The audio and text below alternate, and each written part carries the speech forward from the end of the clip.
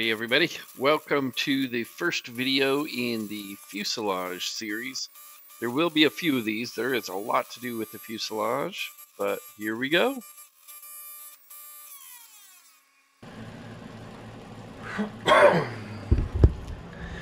Starting on the fuselage. So that's where we're at. This is the first section of the fuselage. Just deburring stuff, so that's where I'm at. And just so you guys can see me take off the blue tape, I will show you a couple seconds of that, and then it magically will all be primed and deburred. See how quick that was? Boom! All of that most of the work is deburring and getting that stupid blue stuff off, and then priming it. So that was like, 2 days worth of work right there in all of 30 seconds. So this is the fuselage. It's section 25, and this is the part that hooks to one of the, there's two basically I-beams that kind of, that sandwich, that are like the bread to the sandwich for the wing spars. And so that's basically what I'm working on here. Is the section that fits behind that. The top part of this is where the seats will actually lean up against, just to give you kind of an idea of where it's at in the plane. And then the spar part actually fits up in front of this one. If you're depending upon which way you're facing, right? It's behind it if you're looking, from the front back, but it's in front of it if you're looking from the back front. And you don't necessarily attach that top piece right now. You just Cleco it in so it kind of holds it square. And you attach the extra brackets, and that is where your rear wing attach point. There's that one pretty thick aluminum piece at the, not the wing spar, but where the wing, the rear of the wing, it actually attaches to the holes that you're the reinforcement, the holes in the reinforcement that you're doing right there. And then you just rivet it together. It's not too difficult. There are a couple things where I had to change the yoke I was using to make sure it could reach, but other than that, it's pretty standard operating procedure for most of the stuff. Not a whole lot going on there. Most of the stuff so far in the fuselage has been the 470 rivets. Instead of the countersunk rivets, it's the, has the shop head on it. Which, I don't know, kind of make it easy to line up on, if you ask me. I mean, you just kind of put it on there and it slides right in, and then you squeeze it. It's pretty easy. And there, that bracket is what holds the rear part of the wing on that I'm reaming out right now.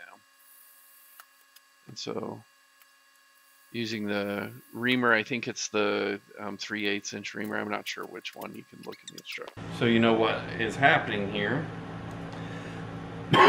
Very first section of the fuselage section is the bulkhead piece where your seats will sit up against. And it actually holds the rear spar of your wing. Actually hooks on there. So that's the first section. We're about halfway done. Yes, we're more than halfway, 3/4 of the way done anyway. That's where we're at. Okay, just to keep you guys updated on where we're at in the instructions, I figured I would start including kind of just a quick video with the instructions and what I was doing. So I just finished, and what you just saw was me completing this page in the instructions. It's page 25-02, and then you will see me continue on working on this page.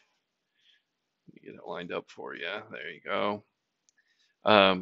This is what I will be working on here in the next part of this video, and this is page 25-03 in the instructions. So there you go. So yeah, I've had a couple of people mention, "Hey, where are you in the instructions? Like what's going on?" And so I will start including the instructions, just a brief little, here's the page I'm on and what I'm working on kind of thing in each of the videos. But as you can see right here, basically what you're doing is building the brackets that will hold the your control yoke. It's the bracket that will hold the aileron and the rudder. Actually, I think that one's the rudder push tube. So, it's pretty simple putting those together. It'll have a little bearing in there that your push tube will actually attach to, and then you're good to go. So while I have you here, though, I will share a joke because that's what I do here.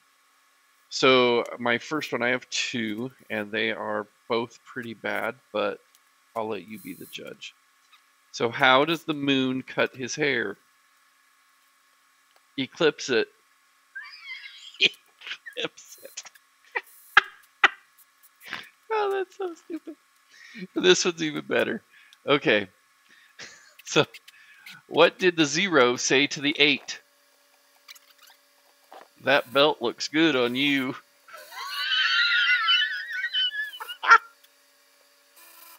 Oh, that's so bad. Oh, bad jokes. I love them. There you go. So Brad's helping me out now on this part. I have to be honest, Brad and I usually just chat more than we work, and that's kind of cool. So it's fun to have Brad over. He helps out a lot, and it's great to catch up with him. We catch up about every other week or every fourth week, because I have every other Friday off, and so Brad comes over. It's kind of nice. He's a great friend. You will notice the bolts. So notice my pink bolts. And what I did, instead of using the bolts that came in the kit, because those are compression bolts, right? So when you actually tighten the nut on them, you're supposed to torque them down. But it says in the instructions not to final torque those things. So I went and bought similar size bolts, so the 4, the 5, or the 3, or whatever they were, and the nuts from Ace Hardware. They were not very expensive, and you could find the right size with the right nuts and everything.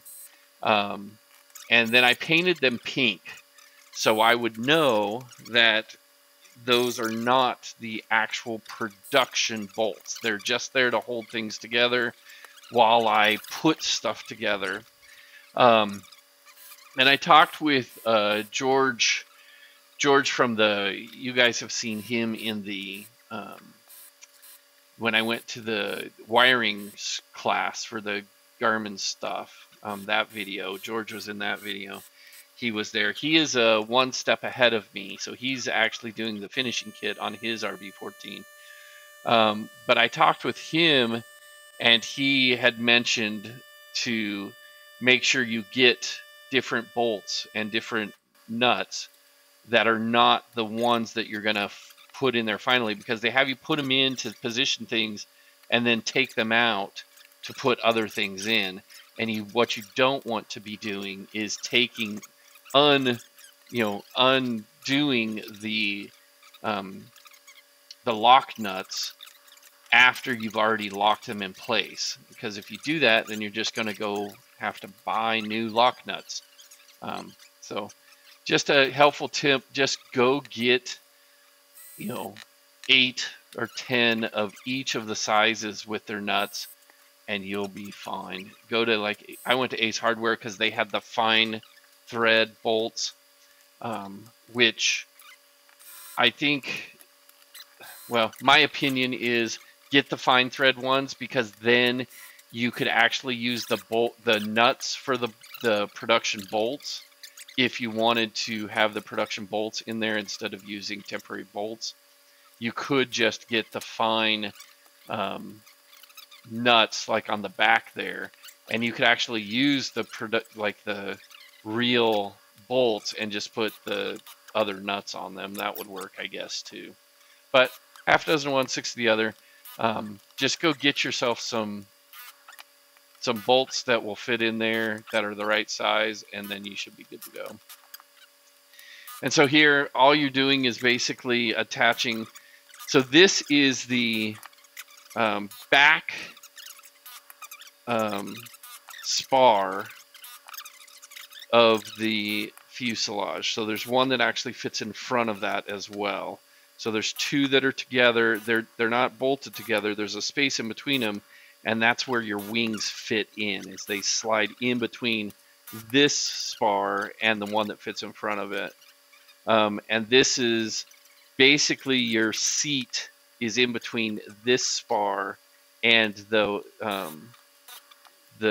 bulkhead that I built at the beginning of this video, just so you have some kind of idea. So this is the rear spar of the fuselage, and behind it is, you actually sit kind of on top of this one, and then the rear bulkhead is where the backs of your seat are, and those kind of get put together. You'll see those in upcoming videos where how it all fits together. It's pretty easy, and all of those are really easy just to buck. I mean, you just sit there and buck until your heart's content, and you should be good to go. But there's not a lot else to do with this one. All it is attaching those posts, and that's pretty much it. As always, have fun. Make sure you like and subscribe. Share these videos with your friends. Later.